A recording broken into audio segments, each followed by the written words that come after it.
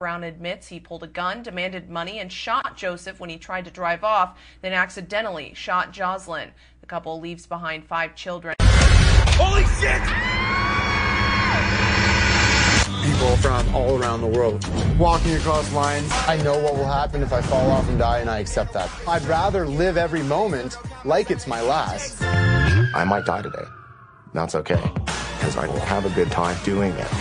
I am not committed to anybody to work full-time. I'm committed to myself for having fun. There ain't nothing better than a women's pantsuit. I feel like we're all the most stoked to just be here with one another. But we definitely have our disagreements. Blame it on us, huh? You guys are bitching at me the whole time. I don't know who's shitting your cornflakes this morning, bud, but come back with a better attitude. We need this to just stop.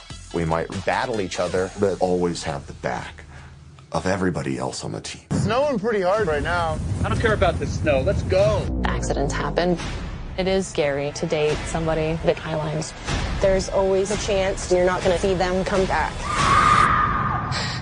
Sorry. Jonathan and Reginald Carr. The Carr brothers were sentenced to death for the 4 killings, including robbery and rape. One man murdered them all, alleged serial killer Joseph Brand. Jody Johnson shot and burned in the Desire neighborhood. A botanist is fatally stabbed in her Bywater home.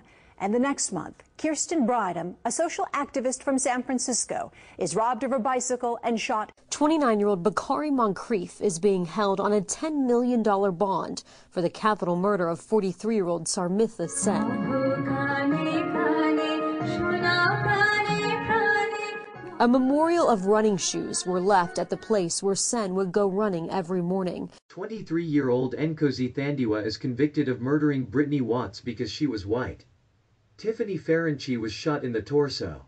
The shooting also left Lauren Garcia paralyzed.